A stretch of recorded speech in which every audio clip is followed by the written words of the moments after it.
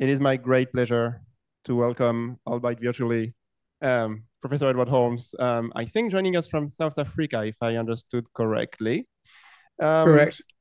so he did his training in the UK, including a PhD in Cambridge, which, if Wikipedia is correct, was on molecular evolution in primates.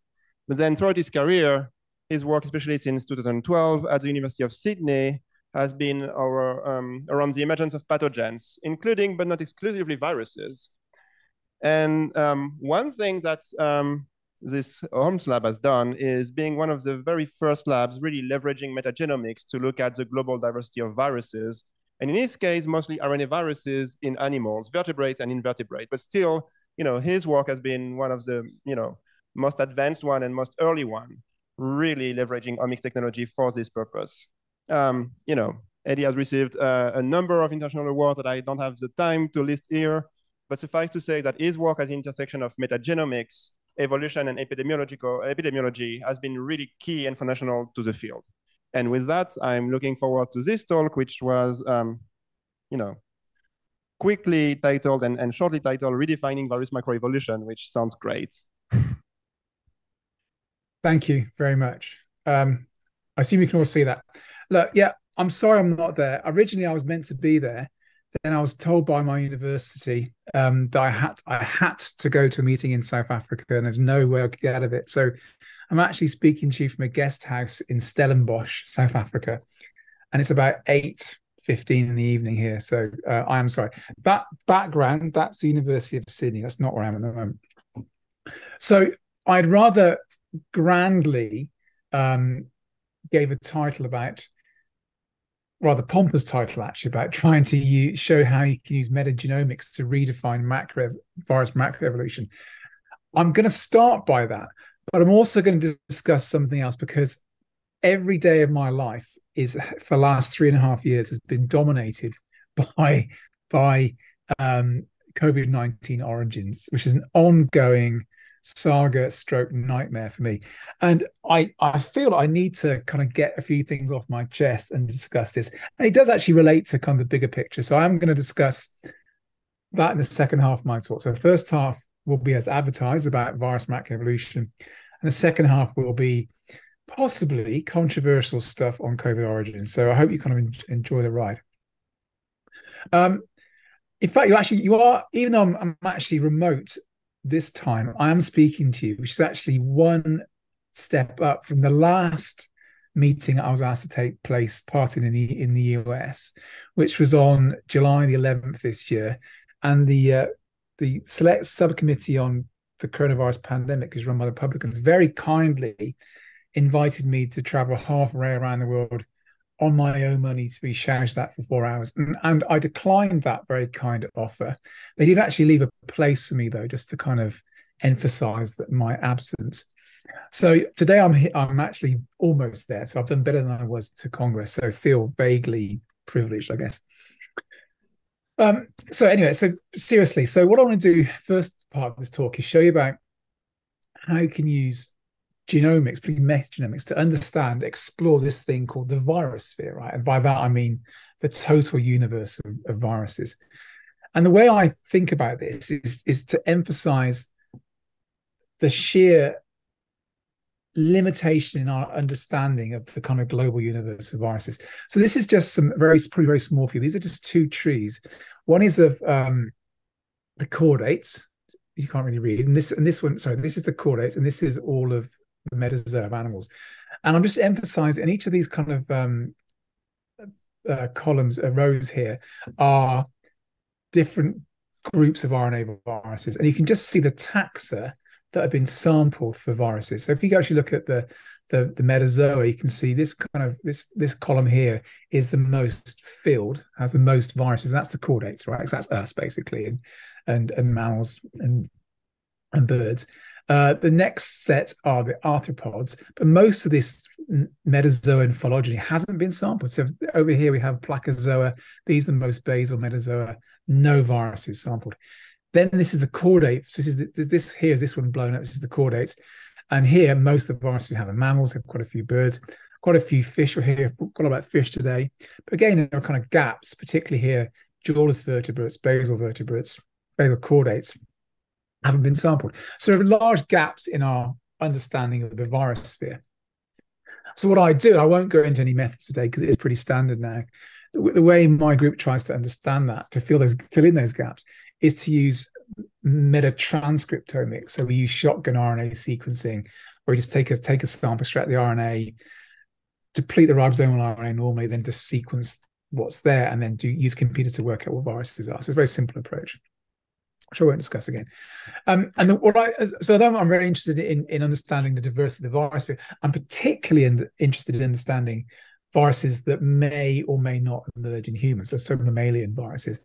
And for that, what I often do is sample at places where humans and wildlife interact. You'll hear a lot about that at the end of my talk, because it's those interaction areas, or the fault lines, if you take an earthquake analogy, that's where viruses can jump. So where we interact with wildlife, that's a kind of stress point. That's a danger zone. That's where viruses can jump. And I sample a lot of species at those fault lines. So, for example, this is my colleague Zhongzheng Zhang, one of the first people to sequence SARS-CoV-2. He's holding a rodent. It's me, my iPhone, at distance from a town a small city in southeastern China. If you then sample these rodents, what we did, they are full of coronaviruses, it turns out. This is a phylogeny of the coronaviruses. The details, don't worry about it. But you can see some kind of red, some blue, and some green. And each of those is a different genus of coronaviruses. And the ones in blue are beta coronaviruses. SARS-CoV-2 is a beta coronavirus. And you can see the kind of diversity there. And the key thing is these are all from rodents in one city, in this place called Longquan in China. So under our feet, there's this diversity of viruses in these kind of rodents that live near human houses. This little patchwork quilt here is showing you that these viruses are also jumping between rodent species. Okay, so under our feet, this evolution is happening. This species jumping is going on. And occasionally that's going to get into human, and occasionally, very occasionally, that might cause an epidemic or even a pandemic. So that's kind of what I do. So the questions that my research is directed to are: how large and diverse is the virus sphere? What determines the evolution of viruses, particularly within ecosystems? As you'll see shortly, when you sample animal species, they don't just have one virus, they have a whole ecosystem of viruses that interact. So what kind of drives that? And how do viruses emerge, very occasionally, to become disease-causing agents? For example, like in the case of SARS-CoV-2. So I'm going to address those questions today very briefly. So the first thing is, how large and how diverse is the virus sphere? Now, lots of people are now doing viral sequencing of every environment, every of these species you can think of. That's going ahead. And if you do that, what you end up with are these kind of very large now virus phylogenies. Here's one that was a kind of the one that people use now almost to classify RNA viruses. So RNA viruses are classified into 5 phyla, and there are 5 more proposed phyla. And the words around I can never say these names, around the outside, these are the names of the virus phyla we have. That's the outer ring. And then the inner names, they're virus families. So there's this huge kind of big splurge of virus diversity. But the key thing is, you see that scale bar, that's amino acid changes per site, which is absolutely, these are very, very divergent things, huge distances. So say between, for example, here and here, every site has picked up multiple mutations. They're extraordinarily divergent. And it doesn't take much to realize, because of that, the sequence alignments used to do these trees and the trees themselves are therefore very, very suspect. So, for example, this tree is based using the RDRP, the dependent RNA polymerase, which is the most conserved gene in any RNA virus. And in this particular tree here, the mean pairwise distance of any pair sequence is about 7.7%. It's often less than 5%, and sometimes less than 1%. And of course, 5% is amino acid sequence. That's the random expectation. So many of these sequences are no more similar than random. Okay, so you might as well go and ask somebody at your local supermarket what the phylogeny is, as do a tree building program, because they're that divergent. And in fact, although this is kind of like the textbook phylogeny, Rob Edgar did some very nice work showing that, in fact, if you change the kind of model of evolution, train the tree building program, change your alignment method, you can get quite different phylogeny. So this is actually very unstable. Okay, but my kind of key question is there more this is the kind of limit we see at the moment. Are there more divergent viruses out there? Is that the end of the virus sphere, or is there more? And the problem here is, if you sequence any data set, do metagenomics, any sample set, particularly kind of aquatic environmental samples, you see lots of sequences that match nothing. We call them often orphaned or dark matter, and they could be virus because they kind of often their contigs a few thousand amino acids long. They match nothing. Could they be viruses?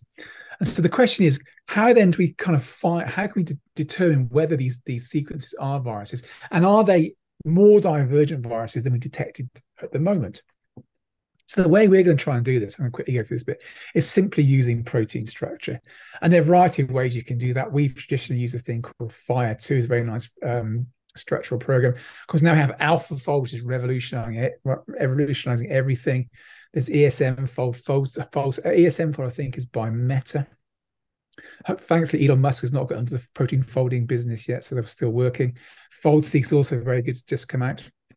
And the notion is this, that if you can imagine the kind of the dotted line around the orange circle, that's the limit of the virus sphere that you can see by using sequence similarity, right? Just kind of standard blast light techniques or whatever.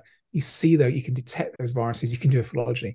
But the question is, that's my kind of previous tree, are there viruses out here that you can't see because they're too divergent, but they're there? And can you use protein sequences to try and find them? So, for example, if this is your current boundary of detectable virus sphere using primary sequence, maybe protein structure, you can kind of move that out and find more of that hidden virus sphere by looking at structures rather than primary sequences.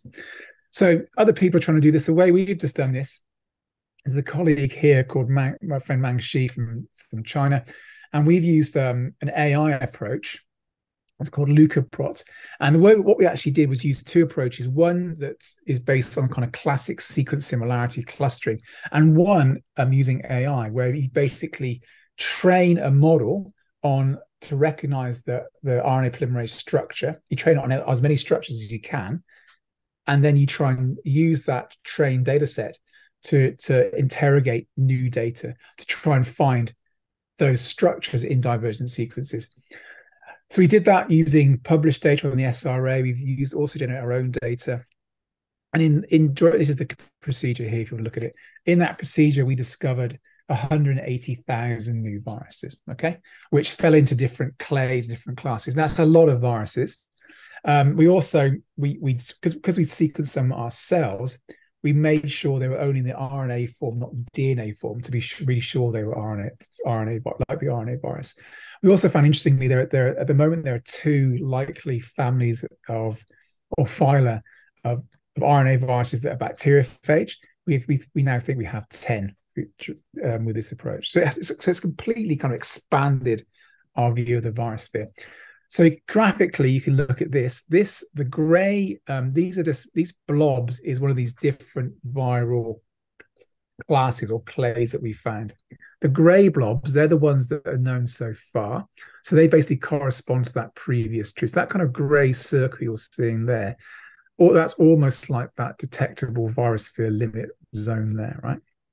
The blue is what we found using a kind of sequence clustering approach, and the orange on the this is the outer edge of the viral universe.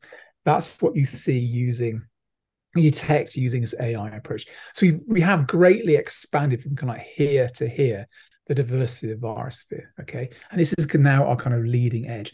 Unfortunately, that's amazing, and if you can do trees of these different groups. Now, you cannot do a tree of all of them. You should not do that. And you cannot do that because they're too divergent to align. It just would be nonsense. So you should do kind of separate trees. So these are kind of separate. It's like the virus universe kind of put in bite-sized chunks. And the key thing is the branches in green, they are known. And the ones in yellow, they are new. And you can see the kind of whole clades here of pure yellow. They are completely unknown viral lineages that we found using this approach. So we're expanding more, we're discovering more of the virus sphere.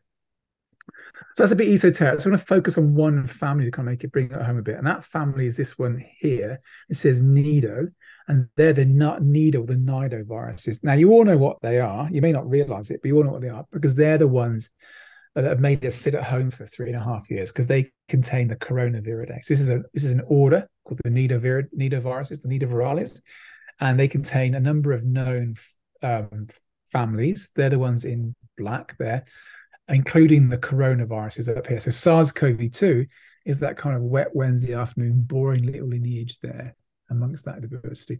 The ones in black and the ones in red are the ones we discovered in this particular approach I just talked about. So you've got five known family. They're the ones that are written in there. They're in black, plus this new taxa here. Okay, all well and good. That tree is a bit boring to look at. If you then do some sort of decoding, what you find is a few interesting things. We normally think of coronaviruses, particularly as being animal, nearly always mammalian. In fact, if you look at the nidoviruses in general, what you see is I've color-coded them here by the environment that they're found in. Some are found in soils, some are found in microbes. Many are found in aquatic environments.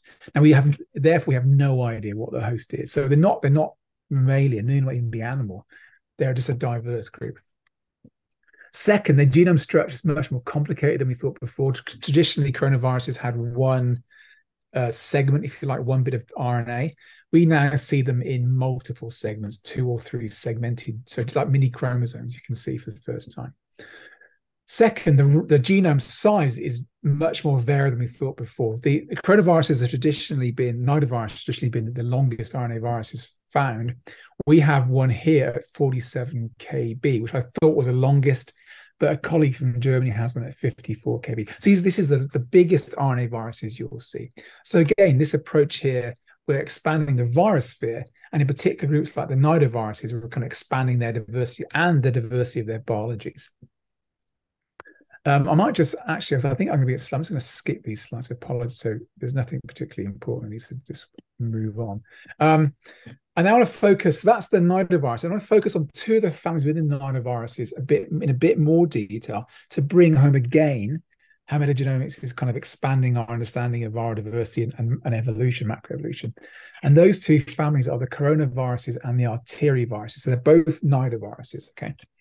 Now the coronaviruses, again, we normally think of them as being mammalian.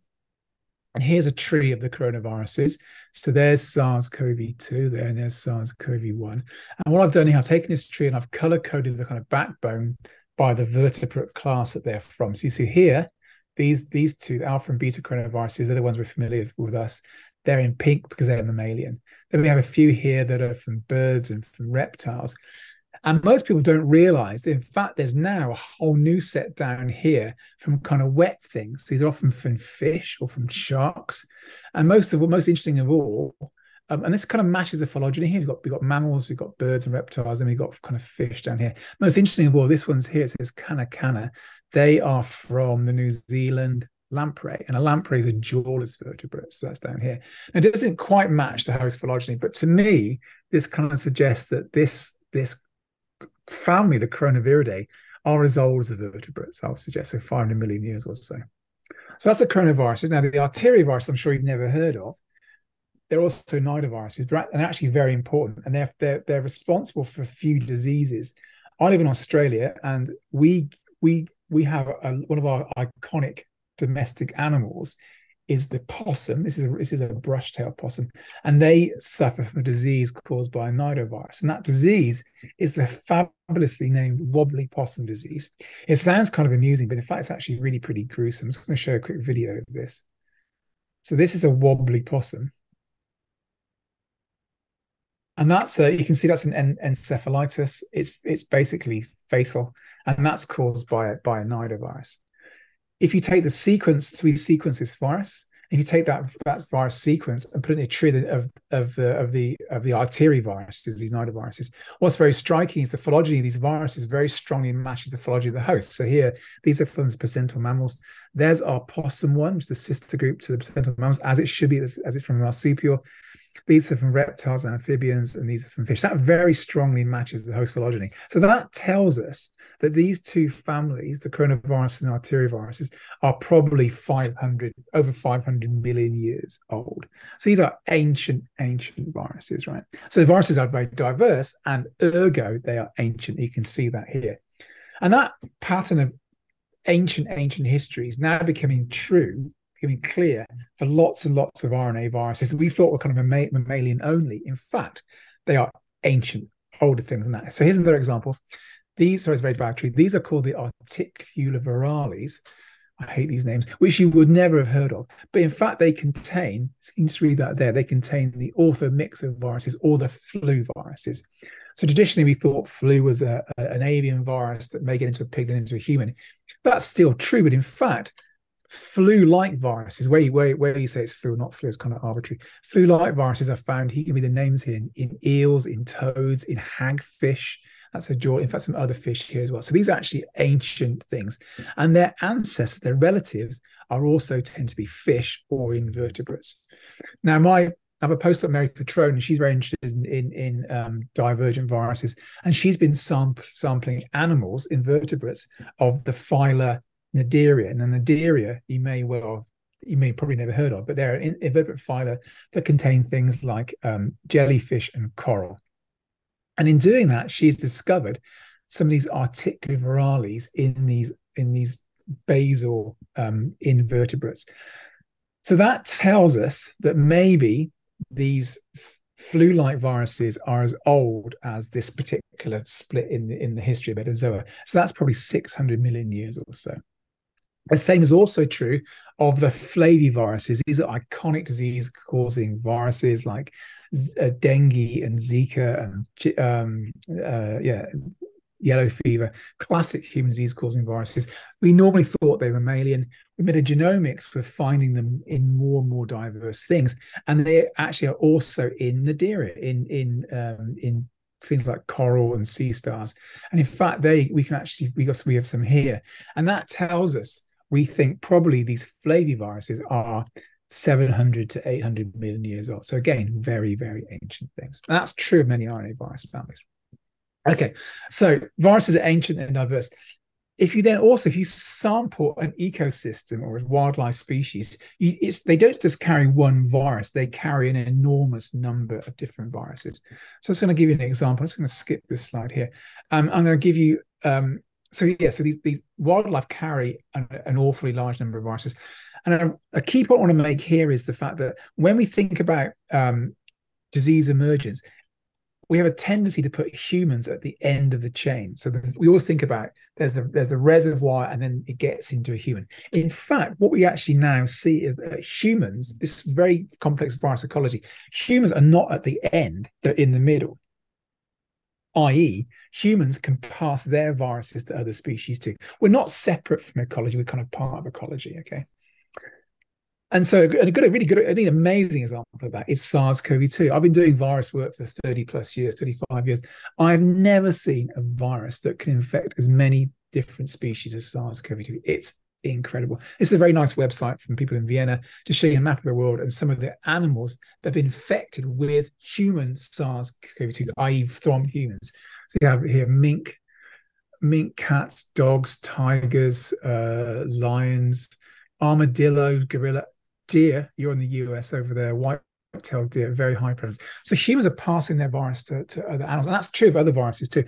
So there's this very complicated system, global ecosystem going on with things being passed around. It's not a simple chain with humans at the end. Now, can I give you a very quick example of this ecology, this complex ecosystem? And that's going to be on fish. So I've done a lot of work on fish viruses. Easy to sample. Australia has a lot of fish, and my group get to go and sample them in kind of cool places. So this is Northern Australia, and that kind of weird looking like skeleton kind of thing, that's the Great Barrier Reef, which is one of the amazing things. It's about 1,500 miles long, supports 1,200 fish species. So what we have done is go to this reef, and we have sampled 2 island ecosystems, Orpheus Island. It's a hard life, someone's got to do it. Orpheus Island and Lizard Island on the Great Barrier Reef. So basically, we take a reef about 150 meters square, and we sample all the fish species in those particular reef systems. It's like the cast of Finding Nemo, right? You have all these animals you sample. Now we do that, and these fish are absolutely full of virus. I mean, huge numbers of viruses. Completely unlike humans or most mammal systems you find. Fish carry a ton. Now, I'm not going to describe in any detail. It's kind of a bit dense for this, and I want to get to other stuff. But basically, these fish carry a lot of viruses. even in very, very small spatial areas of 100 meters squares, you find lots of viruses. Interesting, though, is the key point to remember. Those lots of viruses, they're not really jumping between the different fish species. These fish species are actually quite divergent. They're from different orders, different families, different genera. And so they're quite divergent, and the viruses just don't move between. So lots of viruses there, but they're not really jumping between them very, very often. We also, again, we looked at 2 islands. I won't discuss this in any detail. I'm going to move on, but they kind of have broadly similar kind of fish viromes. Okay, so lots of viruses in these fish, even though these fish are very small and live a very short time, often they're carrying lots of viruses, but the viruses are not really jumping between the fish very often. So hold that thought. This is a marine system. Now I'm going to focus on a freshwater system, which is one of the classic stories in evolution, and that's the cichlid fish of Lake Tanganyika. So this is these kind of rift valley lakes, these finger lakes in Africa, very big, and in these freshwater systems, there's been a radiation of fish over 10 million years. So in Lake Tanganyika, the fish entered about 10 million years ago, the ancestral fish, and it's diversified into 240 species of these cichlid fish. They're very dramatically in kind of body size and habitat and more, morphology, coloring. And there are different tribes. This is the tribes here. These are kind of examples of the fish. So it's amazing adaptive radiation, the classics in evolutionary biology. So this is East. I'm down here exactly at the moment in Stellenbosch. This is East Africa, and there's Lake Tanganyika, full of these cichlid fish. So lots of fish, and these fish contain lots of viruses. I won't discuss it in any detail, but here are the viruses we found. We sampled these fish; they're full of virus. Okay, right, just like the fish in the Great Barrier Reef. But in contrast, what's so interesting? Lots of virus, but in contrast to the Barrier Reef system, in this freshwater system, the viruses are jumping between this fish all the time. So there's no barrier to transmission to emergence. It's a continual kind of super viruses moving between them. Why the difference? Probably because these fish are very closely related. They only diversified over the last 10 million years. So there's been more opportunity. So because they're closely related, there's less time for evolution to evolve barriers to stop viruses transmitting. So the more close you are, the less genetic barriers are to cross-species transmission disease emergence. So that's why this close-related lake system, Lake Tanganyika, differs from this kind of the reef system where fish are more divergent from different kind of families and things. Very interesting bit of evolutionary ecology. Okay, so given all that kind of general stuff, and I want to focus on SARS-CoV-2 because it kind of does actually relate to what I've just told you. It is about virus discovery. It is about risk. It is about disease emergence. But it's also made me kind of really angry. So I apologize if I kind of lose my temper because it has been a bit of a, and it's a daily ongoing thing. But I want to kind of update you.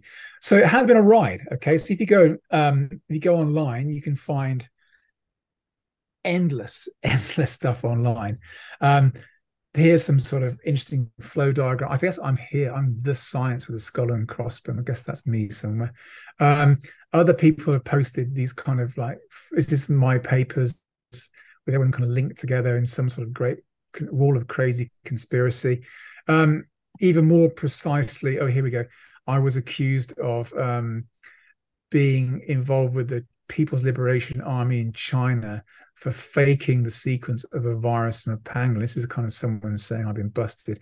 So here are the scientists from China who supposedly faked the pangolin sequencing, very cleverly standing in uniform in front of their poster showing it. Okay, which is obviously highly successful subversive operation. That was covered by Australian press. This is me, supposedly working PLA. You get things like this you see online. These are the Communist Party's. So I'm quite proud to be on this, actually. It's Communist Party scientists, me, it's Lin Fo Wang and Malik Peres. There's Tony Fauci, of course. Extraordinary stuff. Here's one where I'm being compared to a cartoon character from a well-known British comedy. This is not a compliment, by the way. And my favorite one was actually just recently where I was accused of being, someone said I was like Oppenheimer without the security clearance or the sense of regret, which was a good gag, but I don't think that's quite true. Anyway, so it's been an amazing kind of extraordinary event. So what actually is true? Okay, so what we do know clearly is that the SARS-CoV-2, its closest related viruses are found in bats. It's not any old bat. It's in these rhinolophus, or these horseshoe bats. So you can work this out. Rhino, nose. I guess lophus means kind of flat or something. This is a horseshoe bat. You can see the kind of horseshoe structure. And these bats are pretty common reservoirs for SARS-like coronaviruses. And some of them carry SARS-2-like coronaviruses. And the closest we have so far, or I'm sure more will come, are from Laos. And the closest one is called Banal 2052. It is in no means banal. It's actually a very cool virus. Banal actually means bat anal. Okay. And this virus is about 96.8% similar to SARS-CoV-2. So you've got SARS-CoV-2, Banal 2052, and they're about 3.2% divergence. Now, it's hard to work out exactly how different that is in evolution. There's lots of recombination, but we're talking between 5 and 10 years, depending on which gene sequence you look at. So there's a bit of a gap. So SARS-CoV-2, closest bat virus, there's a gap of a few years, right? Now, interestingly, so they're very similar across the whole genome. They're particularly similar in the receptor binding domain, which is the kind of functional core of the virus. It's the bit of the virus that kind of opens the cellular lock. And in that bit of sequence there, these rhinolophus bat viruses are very close, almost identical. So it's that just that tree here is showing. So in nature, there are viruses like, and they can bind very well human ACE2 receptor on human cells. So there are viruses in nature like this that are locked and loaded, ready to infect human cells. And these rhinolophus bats are very, very common across parts of East Asia. This is some heat. The darker the color, the more bats there are. You can see the kind of heavy concentration down here, the generous in places like southern China. You've got Myanmar, Vietnam, Cambodia, Laos, Thailand there. Okay. So that's the closest one. But it's actually a slightly more nuanced picture than that. My colleague, just recently, he did some work sampling in Yunnan province. This is Yunnan province here in China. And in Yunnan province, Yunan's a great place to sample. There's a very strong bias towards sampling Yunnan, by the way. It's a very good place for bat habitats. There are other places that have bats in China, but Yunnan is traditionally been a good sampling spot. Lots of kind of caves for them. So we sampled in Yunnan province. This is Yunnan province, in different areas in Yunnan. And we picked up a very interesting virus that is a recombinant between a SARS-1-like bat virus and a SARS-2-like bat virus, a kind of hybrid. So in some parts of the genome, it's like SARS-1, in other parts of the genome, it's like SARS-2. Interestingly, in the receptor binding domain, blue is the human ones. This is the one for Yunnan, and they're the Lao ones. It's actually closer to SARS-CoV-2 than the ones from Laos. So this is the closest one we have yet to humans in the human virus in an animal. It's from Yunnan. So, and it's recombinant. So there's still a massive amount of hidden diversity yet to be found in these viruses. So how then do we get back to the next question, and this is the key one? How do we get from bats to the first place the virus is detected in a great number? And then you get numbers, and that's the Wuhan market in Wuhan. Now, the key to this, and I'm absolutely sure this market is the key, is there's another piece of evidence for that. First of all, Mike Warraby, my colleague, and some other colleagues did some work last year. We took the earliest cases of SARS-CoV-2 from December 2019, and we plotted them on a map of Wuhan. That's what you're seeing here, okay? And the key thing was, you then do statistical analysis, say, what are these points from December 2019? What are they kind of centered around? And what you see is the epicenter of that distribution is this Hawaiian seafood, our wild animal market, and that's right there. And the really cool thing was, some of these patients worked at the market or lived there, so you might expect them to be centered around the market. But lots of other people here had no links to the market. They didn't work, they didn't live there, they hadn't visited there. But they were also, their distribution also centered around the market. And that means the market is the epicenter.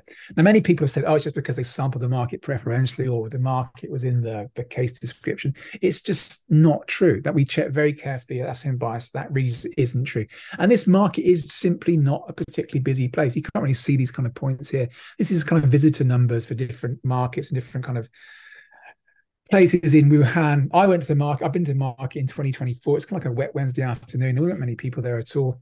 And it's not a very busy market. If you actually look at this kind of plot here, this is market visitor attendances. It's down here. There are many more, right? So it's not particular. It's not that it's crowded or it's sampling bias. It just happens to be the place. And it's the place because it was the place that was selling wildlife. Okay. I was there in 2014. I took some now quite famous photographs of some wildlife. This is my photograph of a raccoon dog. If I'd have known it'd be an important photograph, I would have done it better than I did. So this is a raccoon dog. This is a kind of an entrance to the market. These are from 2019. We've got marmots here, porcupines. That's more raccoon dogs. Then the key thing is in early 2020, they closed the market in January 2020, January 1st, 2020. They went in later on and they swabbed surfaces, cages, gowns, bench tops, feather removing machines, and then tested later on to see where the virus was. And the market's in two halves, west half and the east side, about the size of a soccer field each. The key thing was when they then tested the results and they put on the map of the market, the southwestern corner had the most PCR positive cases, and that was where the wildlife was.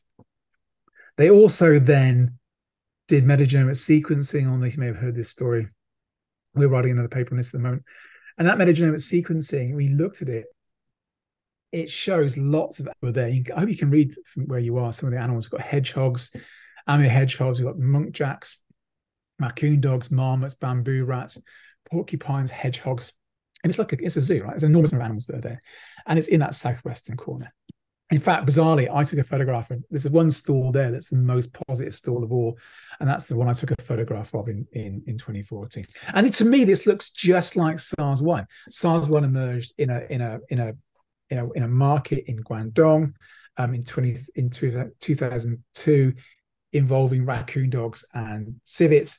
And we have a market here in Hubei province, and there are civets and raccoon dogs and other species there as well. So I think this is the epicenter. I'll come back to this in a second. Now, many people have said, does it come from the lab? This has been a huge one. I haven't got time to discuss this in any detail. Here's my list of kind of formal objections. And basically there's absolutely, I hate to tell you, there's absolutely no evidence whatsoever, zero, it comes from the lab. The key thing, of course, if you'd expect, if it came from the lab, you'd expect that virus or very close relative of that virus to be in that lab. And there's simply no evidence for it. We've got 3.5 years of intelligent investigation of it. They've found absolutely nothing, right? So nothing at all. There's been endless talk of cover-ups. I'm just going to give you a quick email here. So one of the great conspiracies is that I'm sure you've heard, is that we all thought it was a lab escape. Then this uber Svengali figure called Tony Fauci persuaded us to change our mind, and it wasn't because he funded that lab, and it wasn't, he wanted to protect himself. Absolute, I'm going to swear, nonsense. Here's a key email. This is an email from Tony Fauci. This has actually been 4 years. This is why I'm allowed to show it. From Tony Fauci, Jeremy Farrar, on the day of the teleconference. And you can read it yourself, basically. I'll leave it for a second. And it's essentially the complete opposite. It basically says, go and investigate and do your best. There's the idea that we were persuaded, it's just, I'm not going to go on, it's complete nonsense. So I really do think this is a natural outbreak. I really do think it's the center of the market. And the reason why I think it's going to finish here, the reason why I think this is that these markets and the trade that they represent, the game food trade and the fur farm trade, is a tangible risk. This is where we get pandemics.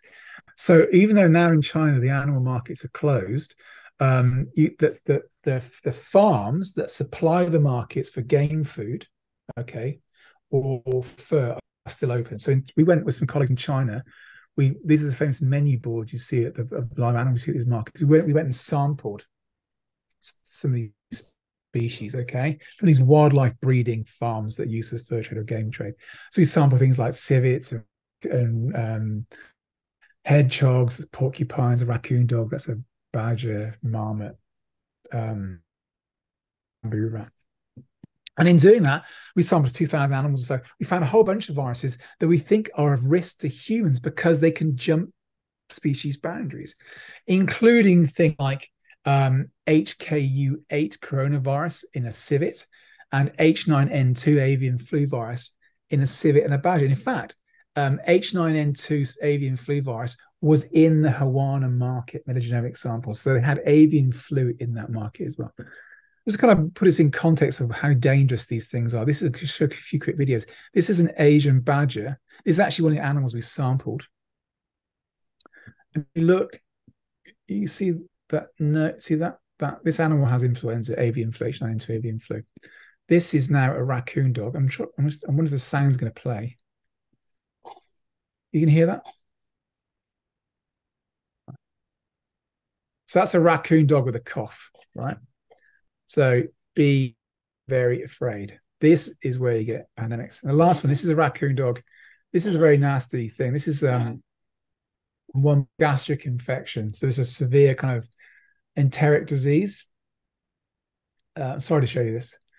Is it lunchtime in California? I apologize for this. Anyway, but it's a horrible thing. People are holding it with their hands. This is the risk. This is the risk. This is the human animal interface that will cause pandemics. And it turns out that in China and other countries, this fur farming trade is absolutely enormous, right? Absolutely enormous. And that's what's going to lead to a pandemic. And we're seeing it now, some of you may well know, with avian flu. H5N1 avian flu has changed its ecology. It is now infecting more and more bird species all across, particularly in the Americas. But during that time, it's also got into mammals. Here's an outbreak in South America in seals. And here's one from Finland just a few months ago. And H5N1 here has got into these fur farmed animals in Finland. You can read a list: foxes, mink, and raccoon dogs. Okay. So it's exactly the same thing, I think, likely cause COVID-19.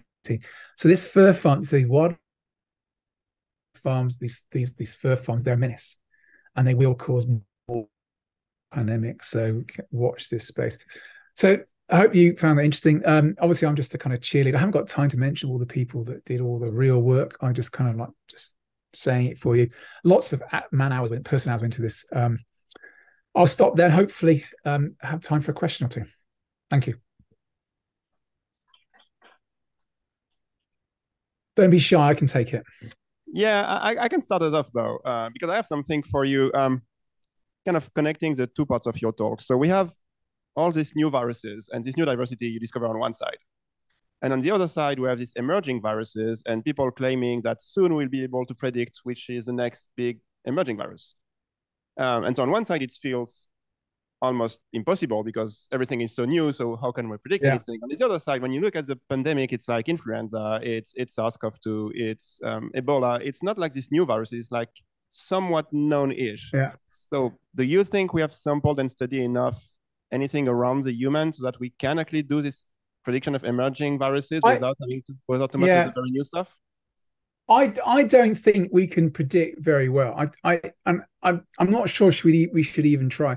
So yeah, look, it's very simple to say it's going to be the pandemic will be a respiratory virus, okay? Because respiratory is the hardest to control, so they spread the fastest. It won't be a vector-borne virus. It won't be Ebola. It'll be a respiratory virus. And there are only 3 virus categories in humans that really fit that bill. That's coronaviruses, influenza viruses, and paramyxoviruses. So that narrows it down, right? That's kind of trivial. The next point is, though, which of those and where will it be? And that's much, much harder. And I'm not sure that I'm not confident we'll ever be able to do that with absolute precision. That kind of makes me a little bit nervous. So what I think we ought to do is do much better surveillance at the human-animal interface, right? Things like these wildlife farms and these fur farms and abattoirs, or I live right next to the bat roosts in Sydney. Those people are at the front line. They're going to get exposed, right? So that's where we need to focus our surveillance. To me, that's the biggest thing we can do. But I'm just going to say one more thing. The biggest problem now we have is, I think, in terms of science, we've made amazing strides forward in understanding how viruses transmit between species, in using metagenomics, in mRNA vaccines. That we got all those things in place to stop, to prevent, right? The problem is now the politics is so bad. It's so bad that I actually think we're in a worse position than we were in 2020. And I think now the situation is that people are scared to say anything. They're scared because if they say something, they may get blamed or criticized. So it's better to say nothing than to put your hand up and say you've got a problem. This is the problem now. Not the science, the politics. Yeah, got it. Thank you. Any other question before we move to lunch after? Okay, let me go up the stairs. Fantastic work. Thank you. I was wondering, most of the work you've covered is on RNA viruses. Is that correct? And if so, are there fundamental differences in transmission, evolution, all these aspects, if you think about DNA viruses?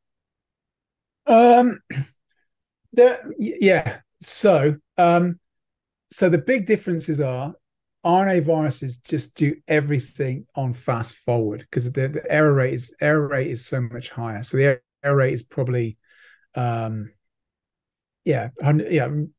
of thousands times faster. So the mechanisms are basically the same. They jump species boundaries. They do all that. They recombine. They just don't do it as rapidly.